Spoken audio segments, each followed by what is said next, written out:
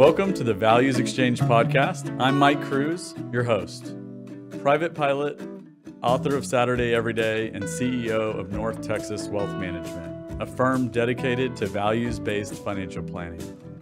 This podcast uncovers the values and habits of highly successful people and dives into how it has shaped their success and what you can learn from their personal stories. Welcome back to the Values Exchange podcast. I'm excited to share with you some information today about the market. I think investors are all wondering, mid-year, what's the rest of the year look like?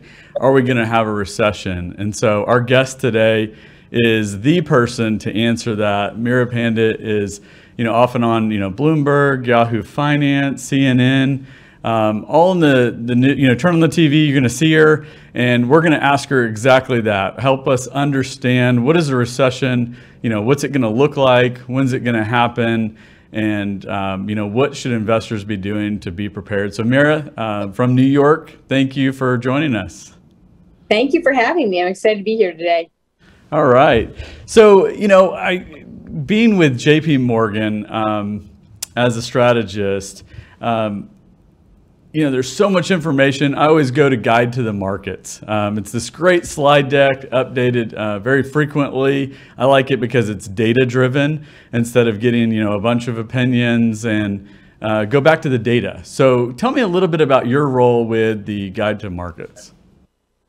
I think what you've said is exactly right. It's all about the data, and we're not here to forecast. We're not here to predict the future. We're merely here to see the present with clarity and really try to simplify the complex, because there's so much data out there. And in a period like this, there's a lot of conflicting data. I mean, we're getting so many mixed signals from the economy, and we've had such big distorting factors like massive monetary stimulus, massive fiscal stimulus, and that has really changed the nature of the recovery that we've seen in the economy over the last couple of years. So our purview is really about simplifying that and distilling it down into, to the best of our abilities, what are we seeing today? Yeah, very good. So, this topic of recession, it's interesting because people say, are we going into a recession? Are we going into a recession? And, my frequent answer is, a recession is just a part of the business cycle. So yes, we're always going to have a recession. But I think the question is kind of acute at this moment because the most recent recessions we've had have been really the worst in 30 years, right? We had the '08, which was just such a significant, downturn in the market, followed by, the COVID reaction in 2020. And so now when we say the word recession, it's a little bit of a knee-jerk reaction. What's your opinion of, we're always going into a recession at some point, but what do you think that looks like? Is that going to happen in 2023? And if so, is it going to be as significant as it has been in the past? The word recession certainly elicits an emotional response, especially given the last two recessions were some of the most severe we've seen in the last 100 or so years. So I think it's important to think about the nature of what this recession could look like. And maybe the good news is we have been talking about it for 18 months, so it's certainly not going to catch anyone by surprise when we eventually do see a recession. And I think what's also helpful about that is it means that we've continued to expect the economy to slow, but the resiliency of the economy has continued to defy expectations. And maybe that can help prevent us from having a more severe recession. And instead, we could see something a little bit more mild, certainly than the last two that we've seen. Now, a lot of people say, okay, so the next recession will be short and shallow and kind of write it off. But I think the reality is, while it might be shallow because we don't see a huge shock to the economy at this point that's going to cause something more severe, but rather a slow lumbering growth that eventually falls over, I think it won't necessarily be short. Because what we saw after the pandemic is such an incredible fiscal and monetary response that really jolted the economy out of recession. And of course, there was the unusual nature of the pandemic, of the economy closing and then opening back up, that contributed to that. But usually fiscal and monetary policy are those cures for a recession to help things get going again. But if one of the big issues that we're facing right now is inflation, and potentially sticky inflation, then the Federal Reserve is not going to want to cut to zero. Maybe they'll want to cut a bit on the margins, but they're going to want to be a little bit more steadfast in their monetary policy. And then when we think about Congress, very little appetite to put forth new fiscal stimulus because they are thinking about inflation as well. So if we don't see that fiscal and monetary response this time, it could be a mild recession, but one that lingers. I think about it a little bit like the cough you can't shake. It's not all that serious, but again, you're just coughing for weeks. So we might be in that type of dynamic with the economy. Sure. Yeah. And so what data are you looking at? Do you have a favorite chart that you're watching right now to kind of be that indicator for you? And then what are those factors that we would be watching that would indicate that, we're coming out of the recession, or whether or not it's going to be as shallow as we hope? So because we've been thinking about the recession for so long, and because no one data point has really given us a clear signal on what's going to happen, I have a couple of different frameworks I like to rely on when I'm thinking about the health of the economy. So one of them is economic activity. Another is chronology, thinking about the typical order in which the economy tends to fall over. And then the last piece is really thinking about the components of the economy itself and where the vulnerabilities are.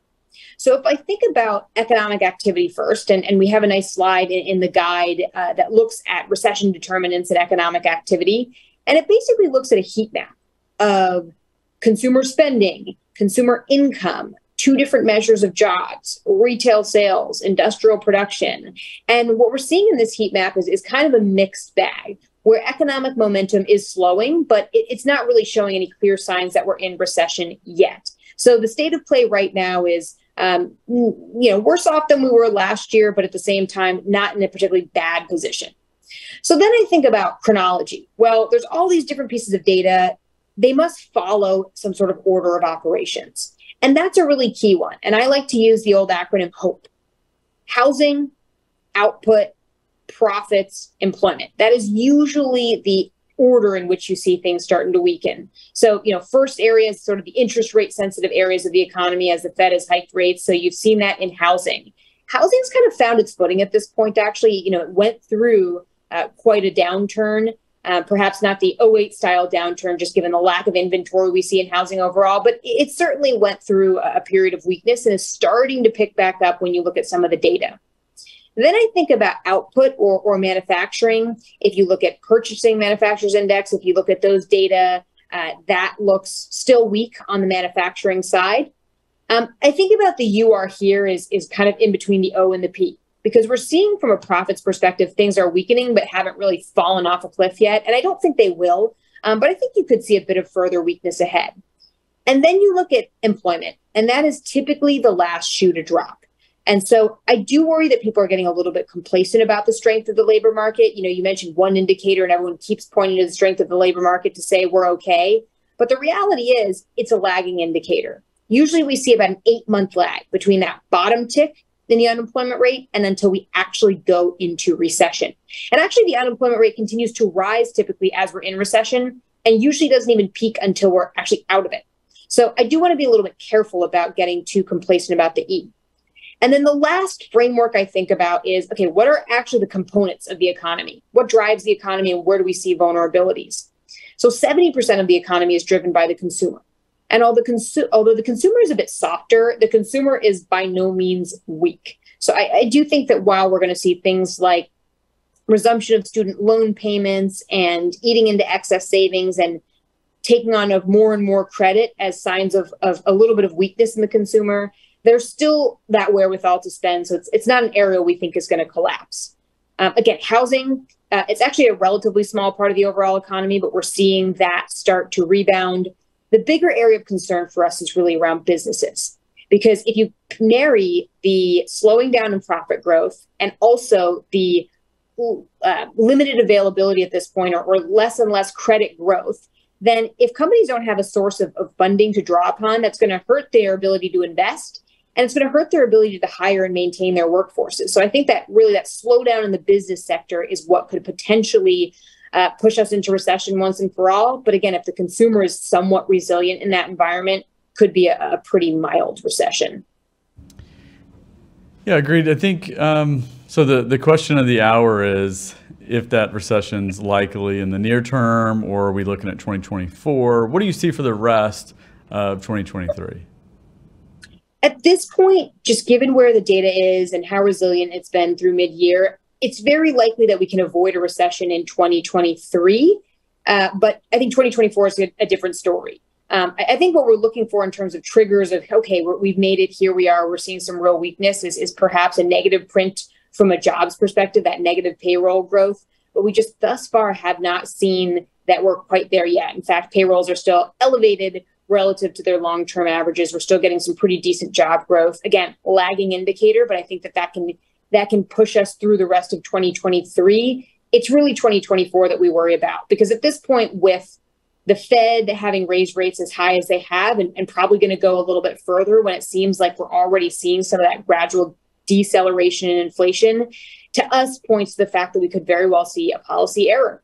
And I'll bring this back to the businesses across the country, because look, let's think about the regional banking crisis and the fact that you have areas that are less able to lend. It's not necessarily that people are worried anymore about their deposits and you're seeing deposit flight. But if you think about 5% yield in a money market fund or in short duration fixed income, then it's hard for banks to hold on to their deposits, not because people are worried, but because people want better income. So that puts some pressure on those banking models. And the challenge is, if you're a small bank, you are catering to regional businesses, regional employers. So if they're experiencing weakness, that is bringing that economic weakness into communities across the country. So that is a slow process to play out. But I think that we could see some of that start to kick in and eventually lead us to potential recession next year. Yeah, and I think one thing for investors to understand is there is a difference between maybe the economy and what's going on as far as a recession and what markets are doing. And so a lot of times, we could be right in that recession, and then markets could be in the recovery. There could be a lag period. But I want you to help kind of define what is a recession, because I think there's kind of a misconception out there that it's just 2 quarters of a down market, when really it's a lot more involved than that. Can you kind of outline, how do you define a true recession?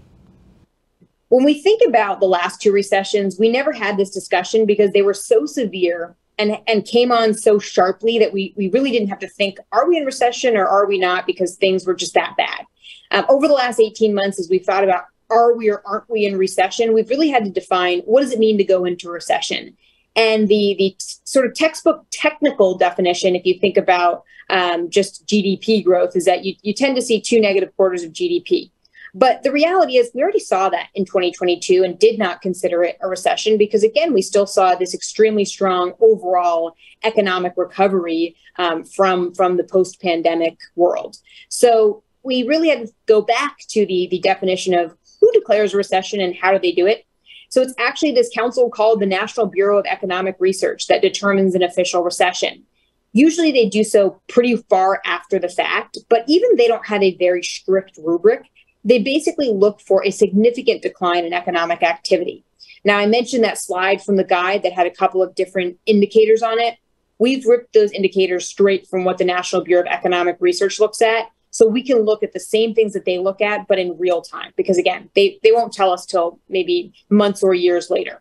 So again, those indicators were income, spending, both the different measures of jobs, both payrolls and actual jobs itself, people employed, and then retail sales and industrial production. So those are the areas where we're looking for a significant decline. Again, we haven't quite seen it yet.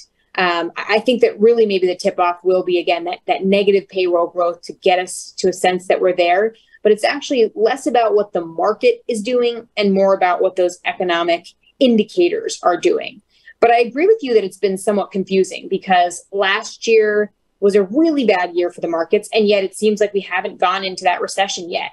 And so I think it's always useful to remember that markets and the economy look in opposite directions. Markets are forward-looking. They are discounting a whole range of potential outcomes, risks, and threats.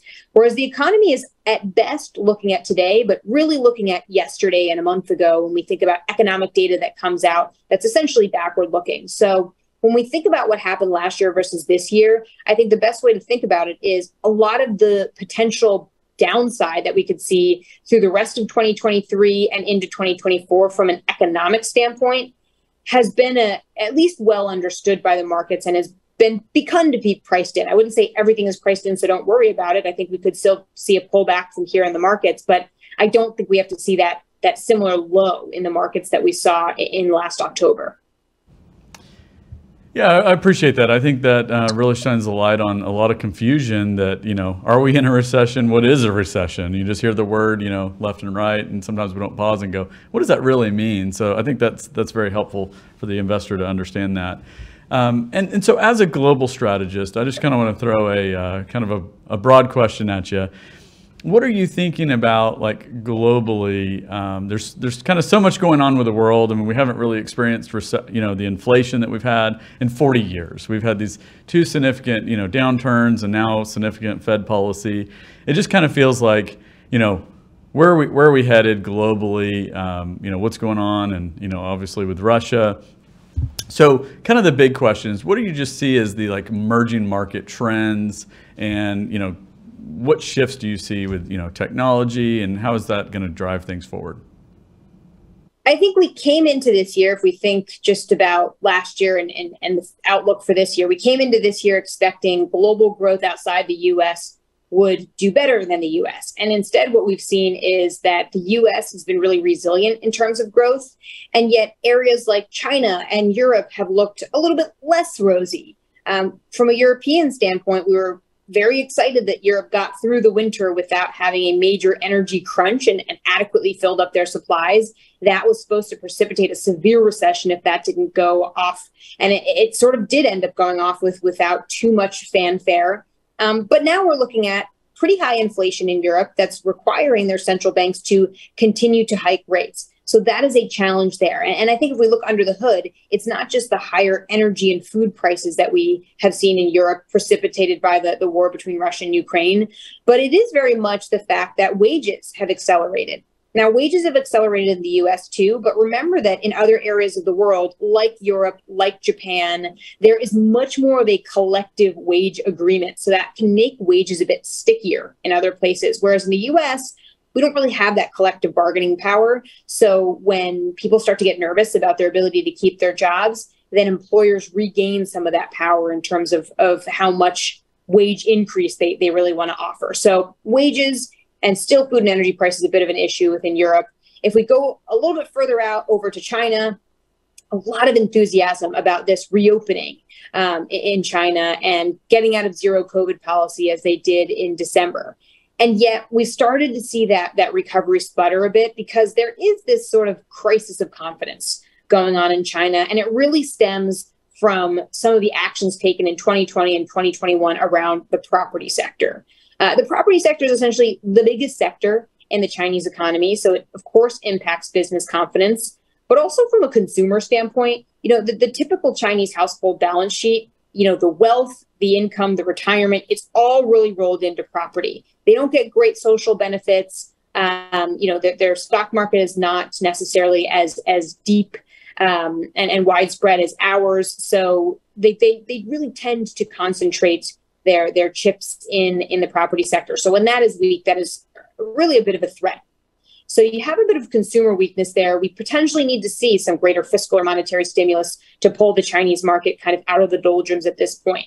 So high level, I would say that the fortunes have somewhat reversed over the course of this year, where U.S. growth has continued to be resilient, and there have been other issues that have cropped up economically in some of the other major regions of the world. So something that we have to be a bit cognizant of.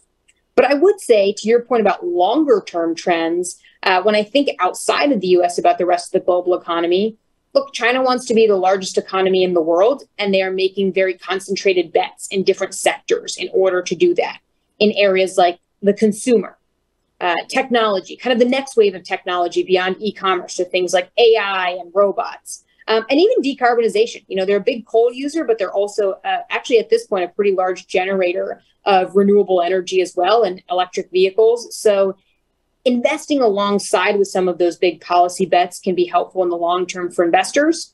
And then, if I think again about Europe, one big change that we're seeing right now is that Europe went from basically a decade of negative interest rates and fiscal austerity, whereas now they're going into a period of firmly positive interest rates and actually quite a bit of cooperation around fiscal policy and greater spending. And I think that's going to support growth and support some of their cyclical sectors, which they are so heavily weighted towards. So that can help bring a new vibrancy, I think, in the longer term to the European economy. So I think, again, some of the fortunes have been reversed in the beginning of this year from a US versus global perspective. But I think just as there are many opportunities for long-term investors in the US, there's a lot of exciting things going on internationally that'll play out over the next, call it 3 to 5 years or more.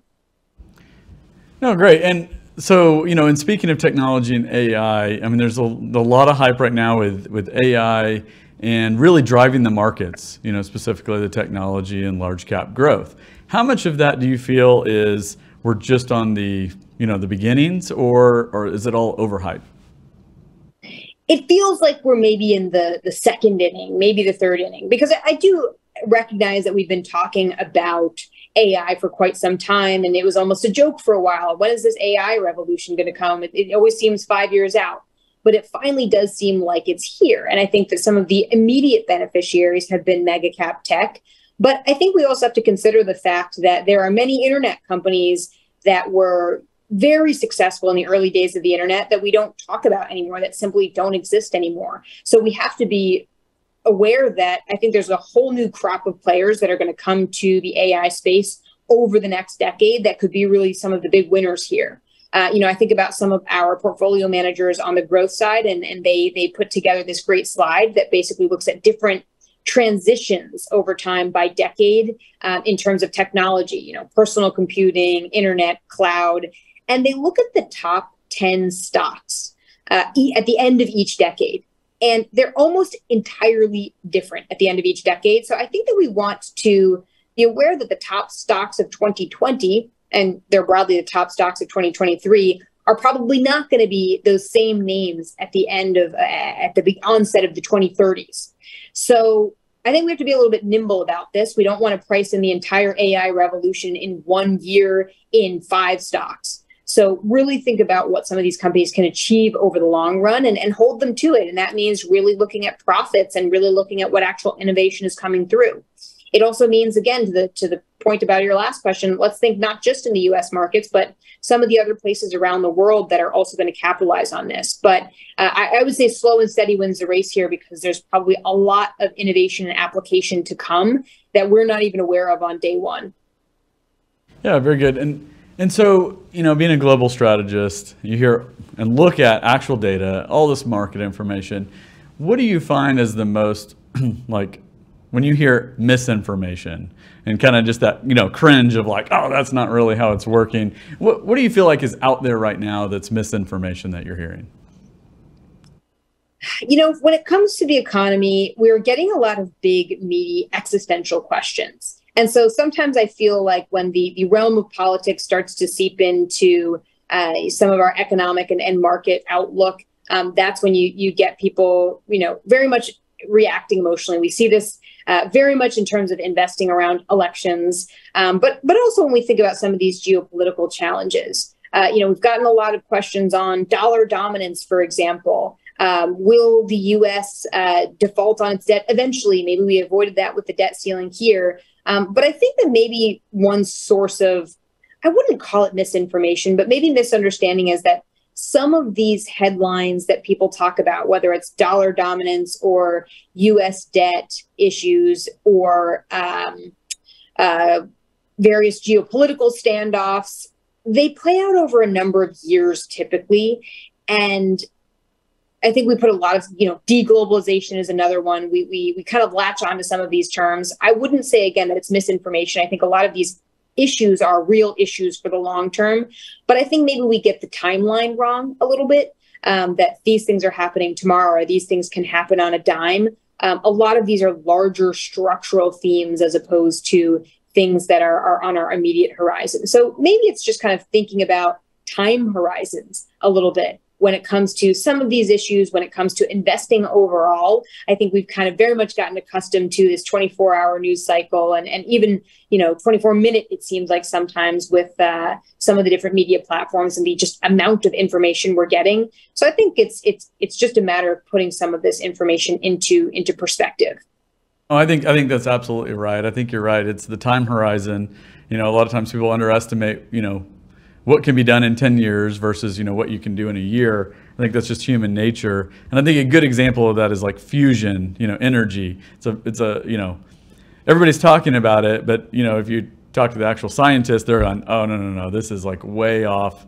It's going to take a long time to get there, longer than anybody thinks. And so, yeah, I think that's just human nature to kind of get the time horizon incorrect. So, it's not only just because something is scientifically possible, there's also the cost angle to it. So some of these amazing innovations in a number of different areas, while maybe possible technically, to get them to scale and to get them to be profitable and to get them to be, again, spread out kind of in a massive way is a whole nother ball game.